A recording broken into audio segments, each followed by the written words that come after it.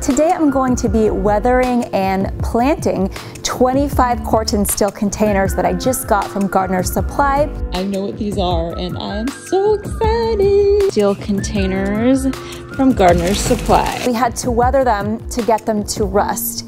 And so I did a video on this previously, but all you have to do is mix some hydrogen peroxide, some white vinegar, and some salt, and then you just spray it on top of all the bowls, and then you let it dry. We had a tree that we had to take down because it was rotting, and I really wanted to be able to use the wood from the tree in my design for my garden. And so we sliced it up and placed the stumps at the end of each bed, which I thought would look great as a plant holder. I also did not want these containers to compete with the flowers in the beds, because the flowers in the beds are actually going to be the beautiful focal flowers where I want your attention to go.